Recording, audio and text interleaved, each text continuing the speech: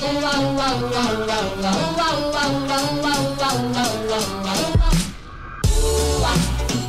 you're the one for me. Baby, you are meant for me. I'm madly in love with you. Baby, you're the one for me. Baby, you are. I'm madly in love with you.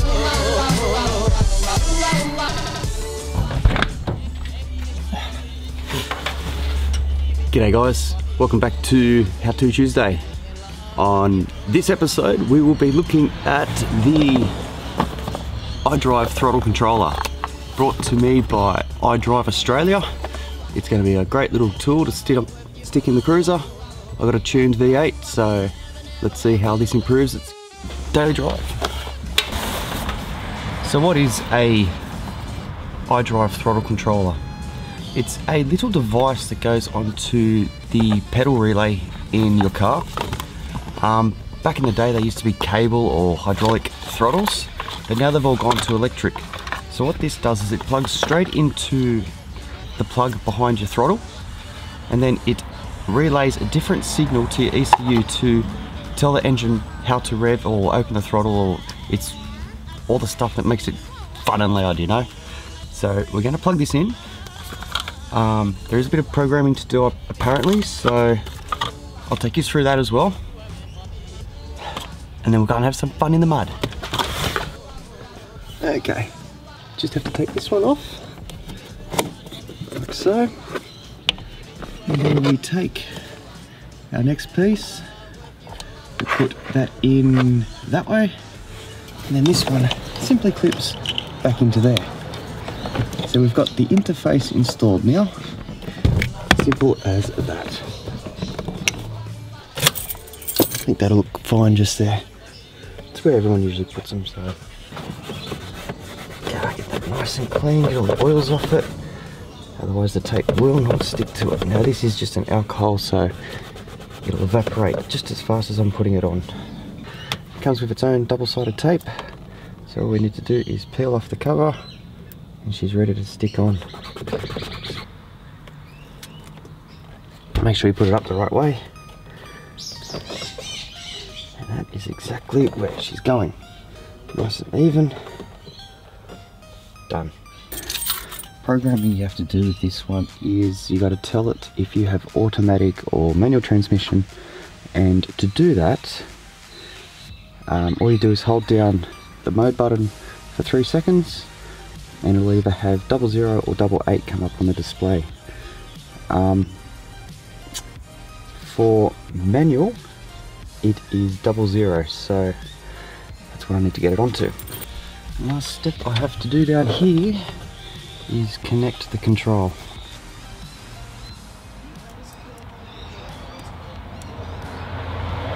Make sure the nip's in the right side, that's how you tell which way it's going.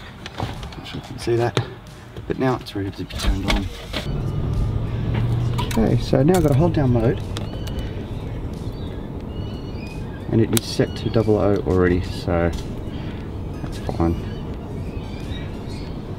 Now we just turn it on and go for a drive. Choose a couple of different settings and have some fun. There's not many places you can do testing in the streets, but here we go.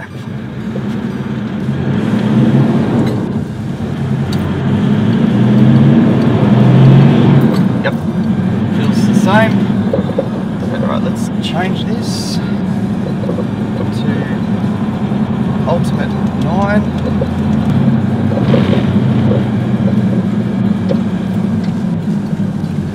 See that camera being shaken around everywhere, so I'm not sure what it is.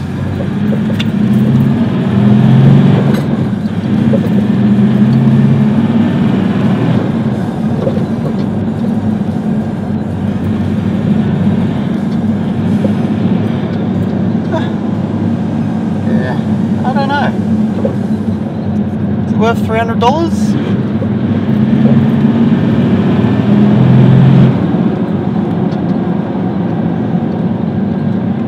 On Ultimate9 at the moment, but I am just cruising around the street, so what I will do is I'll whack it down into economy mode. Oh yeah, it is a lot more responsive actually. Alright, so I'll go back down to economy mode.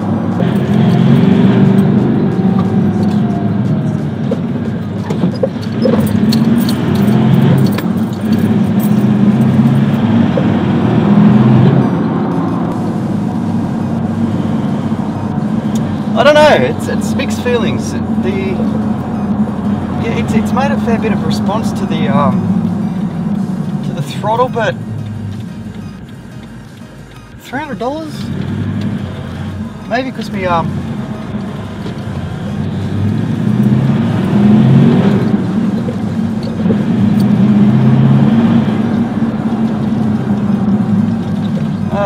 I'll give it a week. I'll take it out in the bush next weekend and yeah, I'll see from there. Okay, so first impressions. Very easy to install. I've got to give you that. Programming, even easier. It's performance.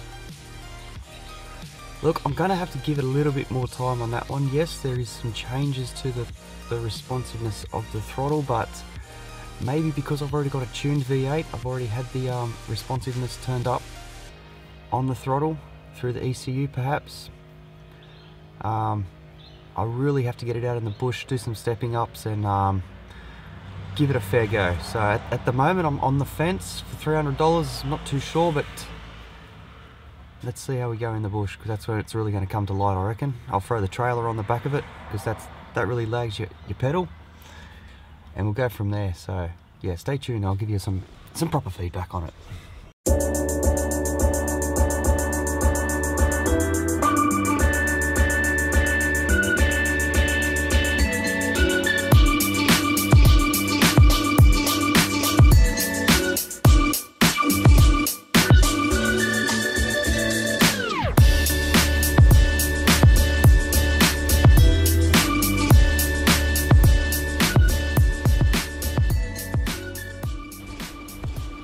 Hey guys, alright, it's been a week.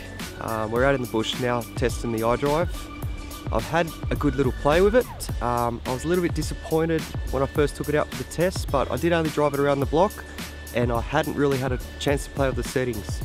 What I suggest, if you guys do get these, bump all the settings up to 9 and then switch between them when you play, because that's when you really are able to feel the difference in what it does. Once you've been driving around with it, knock it back to what you feel and then you'll get the real benefits out of it. Ultimate 9, just touching the pedal just that little bit, mate, she takes off. Echo 9, you can put the foot all the way to the floor and she'll just take off nice and smooth. The AC mode, pretty much what I've been driving around on most of the time, and then I just flick it up and down to suit the conditions I'm in. I think the Echo mode on number 9, but knocked back a bit, perfect for low range crawling as I expected, and the Ultimate 9 is just awesome for like mud, trying to get in there, and then you switch it over to low Echo mode and then you crawl out of it. One of those kind of modes that really helps you with keeping the wheels moving really slowly, so you can help with winching and stuff like that. Look, the device, I'm wrapped with it, it's great. I suggest if you can get someone who you know who's got one, jump in their car, have a feel of it, because yeah, definitely grab one. My truck's tuned, so it took me a little bit of getting used to on the Ultimate 9. Good to back it up and back it down, play with the settings, and yeah, mate, she's great. I suggest everyone get one. Tuned truck, iDrive, perfect combination. Get it amongst it, fantastic. I can't praise it high enough. So it's about 9 o'clock in the morning. I'm going to go and hit the trails again because I'm excited. Have a good one, guys.